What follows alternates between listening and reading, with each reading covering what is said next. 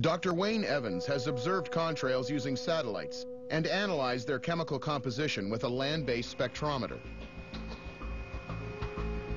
There's two spectra on here. One is a spectrum of the jet contrail, which is blue, and the other one is the clear sky, a couple of degrees off the contrail.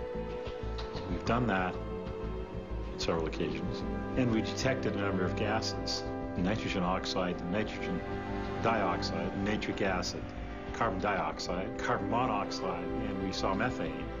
We haven't seen any evidence of strange chemicals being in here.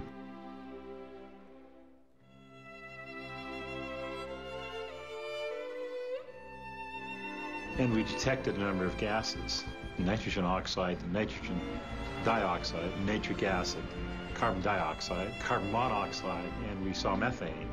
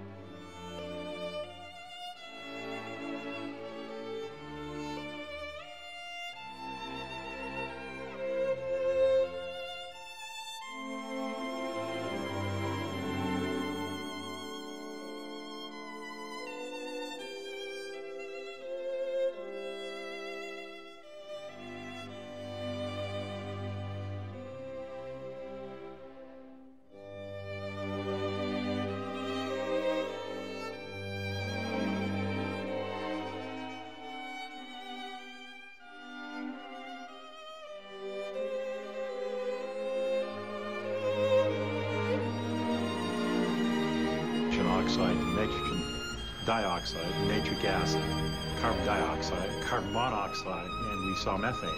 We haven't seen any evidence of strange chemicals being in there.